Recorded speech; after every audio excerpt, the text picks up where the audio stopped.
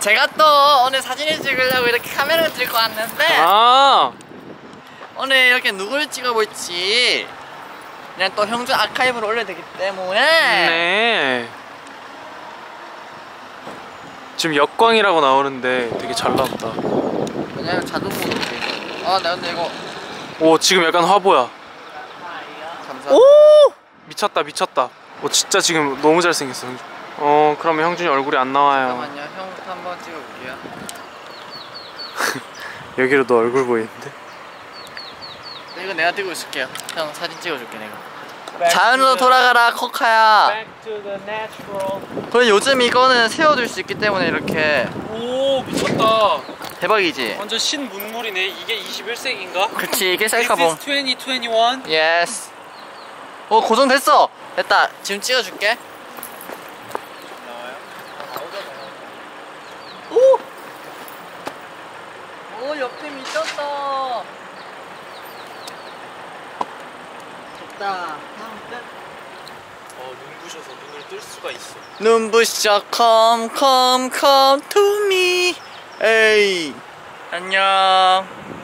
아, 눈부셔. 우빈이의 미션 빠밤. 형준이 별스타그램에 올릴 사진을 찍어주세요. 재영이 2개 다 같이 들고 있을게. 괜찮아? 응. 그래. 프로잖아. 지금 제 모습이에요.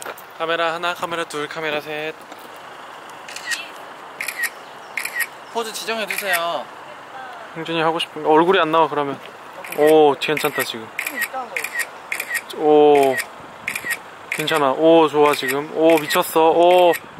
오, 이야, 와 대박인데? 미쳤어. 오, 아, 그런 거 하지 말라고. 귀엽다. 알았어. 막 찍지 말라고. 나 용량 별로 없다. 알았어.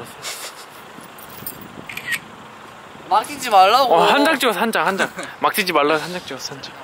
송영준 비율 미쳤다. 와 대박. 미쳤어.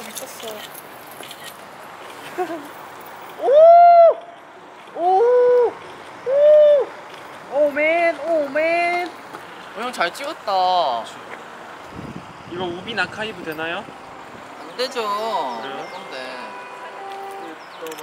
오, 이거 좀 잘 먹었어. 조금 갸름하게 나올지 또.